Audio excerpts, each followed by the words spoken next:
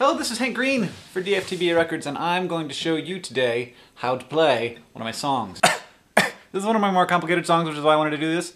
None of the chords are difficult, but the strumming is weird, and the chord changes are fast. This song is called Book 8. It's about the 8th Harry Potter book that doesn't exist. When I start the song out when I'm playing it live, I always say, this is a song about a book, because I never really think it's going to be Ask You a Deathly Hallows. And then I say, it's about a book that doesn't exist. And then everybody's like, oh, it's Book 8. And they giggle.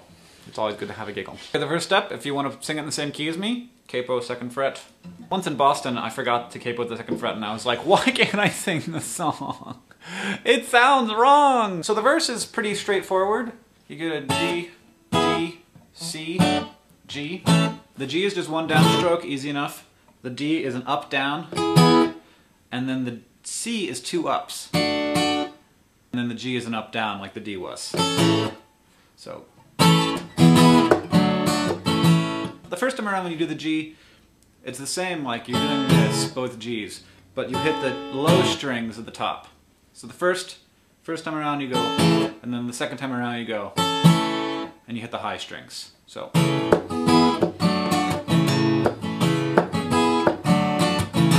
When I'm doing the intro, I just do those two, and then I go straight into the song. So.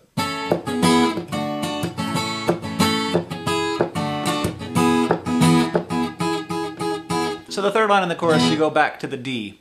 G, D, C, D, instead of G, D, C, G. I know I'm not the only one who wants to know more about Harry's sons. I really do think there's an unwritten story, and I think it's time to put fingers to keys.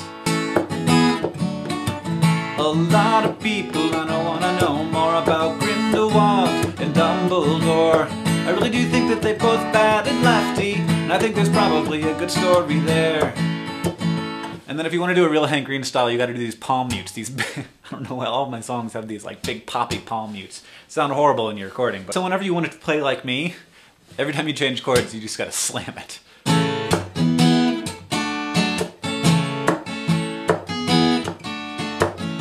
I just like it. I like the percussion aspect of it. But there's a lot of mute in the chorus. There's a lot of tacit on the guitar.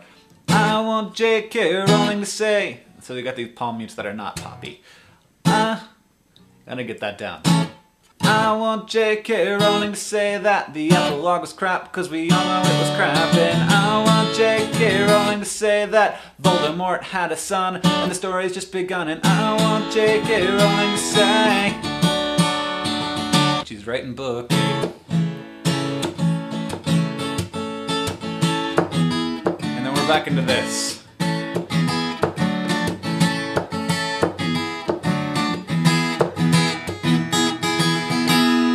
And then there's a bridge. It's writing book 8. And then I just go on G for a little while, and then I go, she could call it Harry Potter and the Pillar of Storge.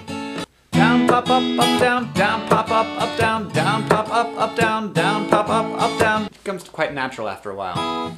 She could call it Harry Potter and the Pillar of Storge, or Harry Potter and the Starfighters of Adjumar, or Harry Potter and the whatever you want. You just put whatever you want into the sentence.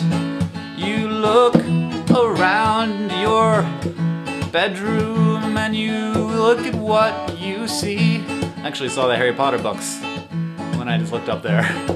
Or Harry Potter and Scott Westerfeld, or Harry Potter and Fragile Things, or Harry Potter and Wintersmith, or Harry Potter and Natural Capitalism. Then when you want to get a little out of it, you want it to build, then you stop with the palm muting, which is, oh, Harry Potter, you know that I want a book 8.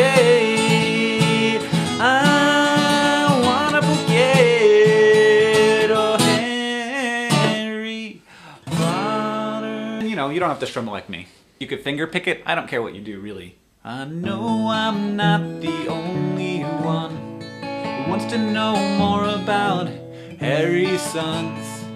I really do think there's an unwritten story, and I think it's time to put fingers to key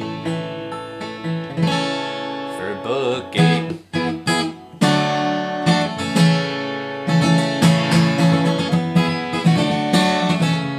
And that is it. So if it's not easy for you, then practice, and eventually it will, I promise.